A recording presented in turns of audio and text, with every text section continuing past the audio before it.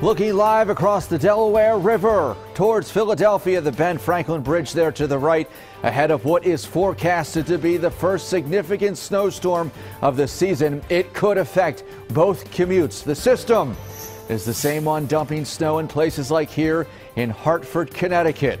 A handful of schools in our area have already closed. Here's the list from CBSPhilly.com. It includes Central Bucks and Penridge, among others. And late tonight, Warminster Township in Bucks County declaring a snow emergency starting at 6 a.m., meaning all on-street parking is banned. Good evening. I'm Joe Holden in the Weather Center with meteorologist Lauren Casey. I know this has been a very complex system, the forecast. Yes. So what are you seeing as the biggest impacts? Yeah, we will see some significant snowfall in some areas, including Bucks County, where winter storm warning now is in effect. That winter storm warning has been expanded yesterday. It included exclusively the Poconos, now includes Montgomery County, Bucks County, and the Lehigh Valley through late tomorrow night. A winter weather advisory in effect for Philadelphia and most immediate suburbs for that same time frame. So Storm Scan 3, we had the first wave of moisture with the system earlier in the day. Freezing rain to the north and west.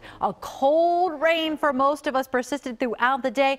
Now getting a little bit of a lull on Storm Scan 3, but just upwind, more precipitation. So on the front side of the system, the moisture we dealt with this morning is now impacting upstate New York and portions of New England, where they're seeing heavy snow coming down. The parent area of low pressure still over the Midwest, but it has spun up an additional area of low pressure just offshore of us, and that will become the main area of low pressure tomorrow. So what to expect tomorrow and tomorrow night? Because we're going to be on the back side of the system, the snow is going to be less uniform and more so coming in waves and bands. Now, in some of these convective bands that we see set up that will be very localized, we could see snowfall rates of 1 to 2 inches per hour, but we will see some steadier snow to the north and west of the city, where we do have that winter storm warning in effect. So your snow timeline: rain and snow showers tomorrow morning, all snow to the north. During the afternoon, periods of snow, especially in the city and areas northward.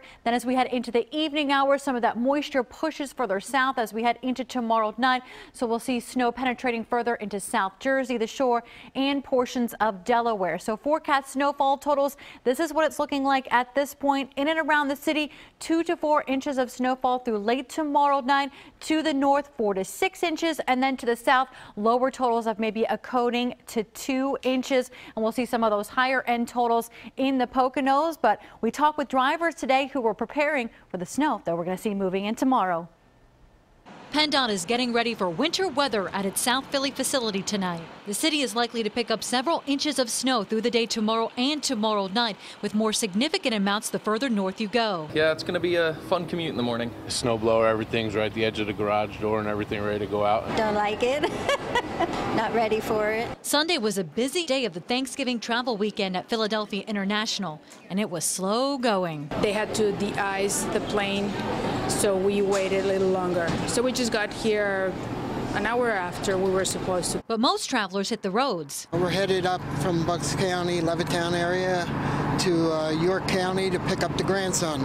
And then we're turning around and coming right back in a hurry. Chuck Sell was concerned about icy conditions as freezing rain fell in Bucks County. I have a four-wheel drive truck, but it's still not good on the highway. In Chester County, salt trucks were out early to get ahead of the storm. And tonight in Montgomery County, Route 202 in King of Prussia is wet with no major travel issues. But that will likely change tomorrow. I prepared to stay in and be well fed and not come outside. But for those who can't stay home, give yourself plenty of extra time. A winter storm warning begins in KOP at 6 a.m. and is in effect until late Monday night. I got snow tires on, so hopefully I'll get to work. But, you know, just got to make sure I shovel myself out and just prepare.